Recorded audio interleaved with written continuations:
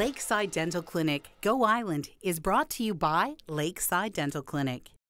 One of the great things about living in the Harbor City is just when you think you know almost everything there is to know about your community, you discover something new. That's what we're doing today on Go. Trading in normal for more fulfilling, sailing into the BC Summer Games, and sensory deprivation in a float tank.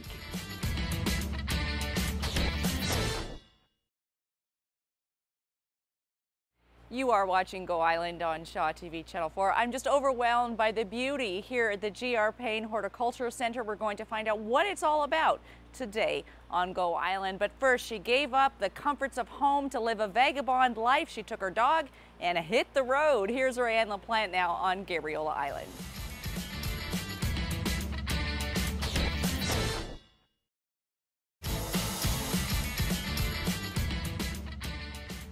It's hard not to smile and be happy in here. It is so beautiful. The color, the smell, all of these hanging baskets were designed by Anne Kavari. How many different types do you have here? We have probably about 5 or 6 different styles of baskets between the shade baskets and the sun baskets. Okay, and all the ones that are in this greenhouse are designed to be in the sunshine? Full sun, yep. Okay, what kind of plants do well in the sun for baskets? Petunias, obviously, geraniums, a lot of the old-fashioned, a lot of the sunflower type plants love the sun. So now these ones you call monochromatic, one color. Yeah. And now if you pull out one of the ones over here, okay, you don't really get an appreciation for the size of it until it's sort of separated from the group.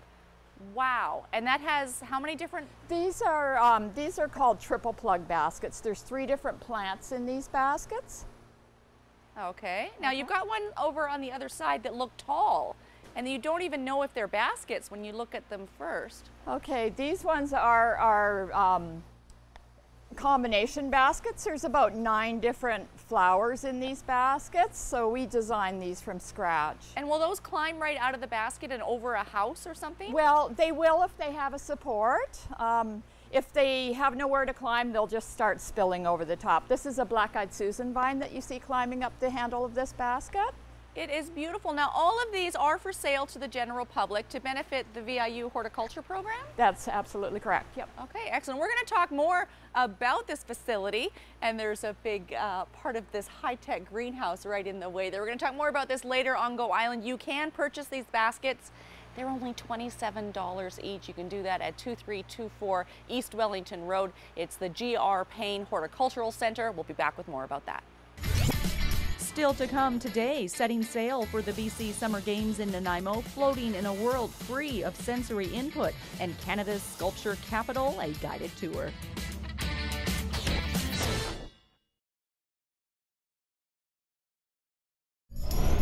Hi, I'm Jeff Lott, President Nanaimo's 2014 BC Summer Games. Did you know that July 17th, 7 p.m. is our opening ceremonies in Rotary Bowl? Please come out and support the over 3,000 athletes that are coming to our community to participate in 19 different sports. We look forward to having you here. Thank you. That is Anne caring for a beautiful Brugmansia here in the Propagation Center of the G.R. Paine Horticultural Centre. It's all part of Vancouver Island University, and in all my years doing stories in Nanaimo, this is my first time here. Long overdue, absolutely beautiful. We're going to tell you more about it later on this edition of Go Island. But first, the BC Summer Games are coming up Nanaimo, July 17th to the 20th, and one of the sports featured is sailing. Kelly Robinson now catches up with a group of youth sailors who are looking ahead to the competition.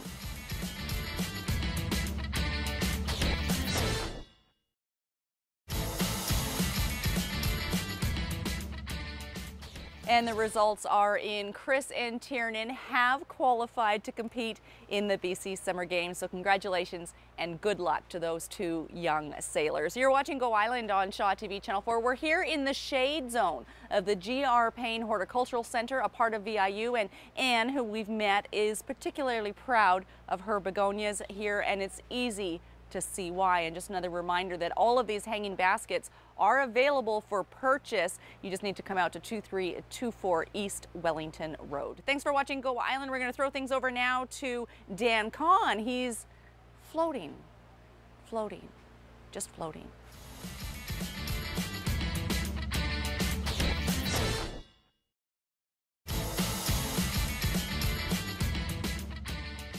You're watching Go Island on Shaw TV Channel 4. Loving this place more and more. Michael Gerard is the chair of the horticulture program at Vancouver Island University. What is this facility used for? This facility is used to support VIU's horticulture program, which is, we're part of the Trades and Technology department at VIU. Okay. Horticulture is a apprenticeable trade, just like any of the trades we have there, like welding, carpentry.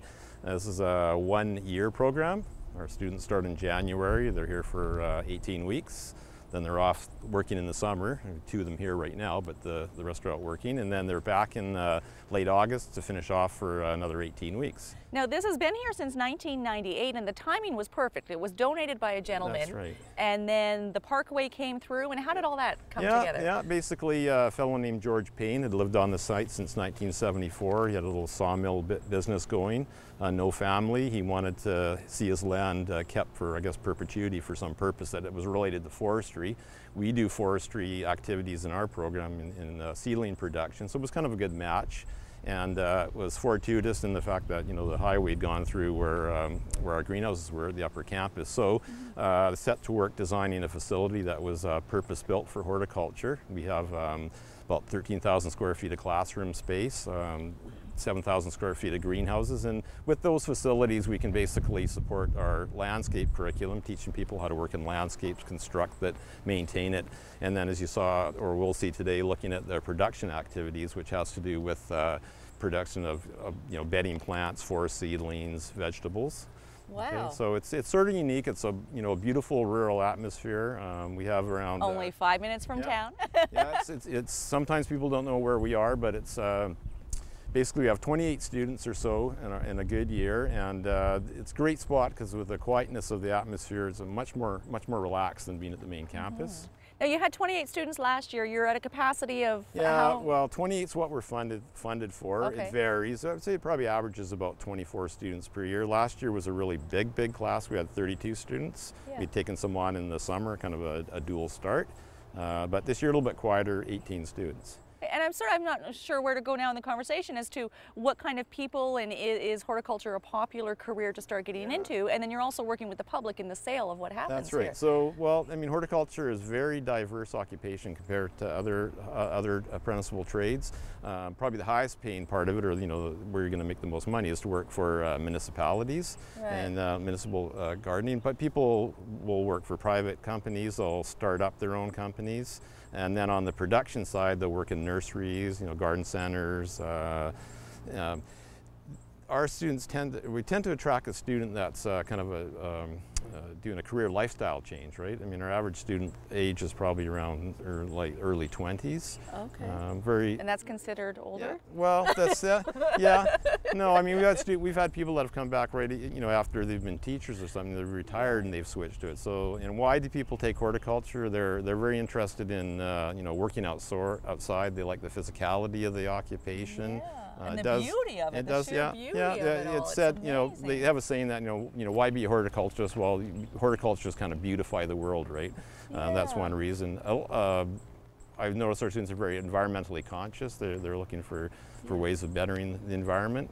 Okay. People can come by and pick up baskets, take some of the beauty home with them. Yeah, Monday exactly. To Friday, 9 to 5, yeah, that's right. Exactly. We're not that far. It's just a short jaunt up from Bowen Road. So yeah, we're open basically May right through probably into early July.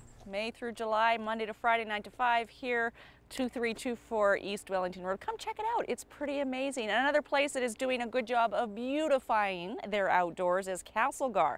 That's up in our next installment of Big Summer.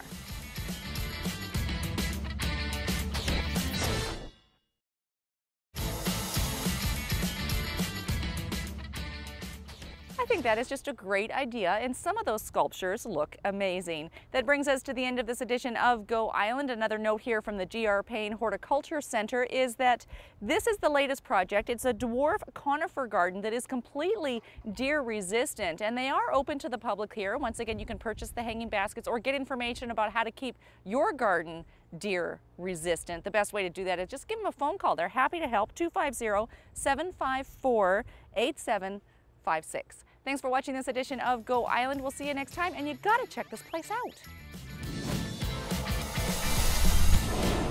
Lakeside Dental Clinic Go Island is brought to you by Lakeside Dental Clinic, a division of the Vancouver Island Implant Centre, delivering dental services, including dental implants and sedation dentistry, all under one roof.